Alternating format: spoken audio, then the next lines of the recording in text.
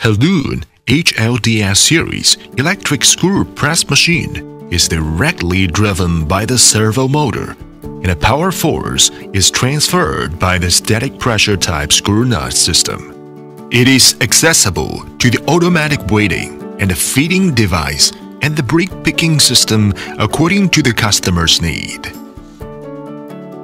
The raw material comes out from the storage vessel after the rotor mixing, then transported by the spiral feeding device into weighing vessel for automatic weighing.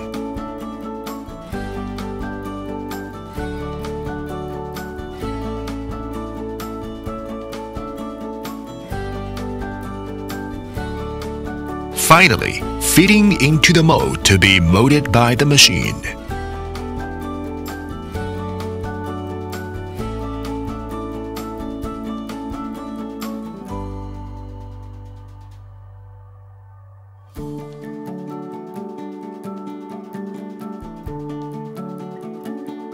The brick will be picked up by the robot and released onto the conveyor to send it to the stacking machine.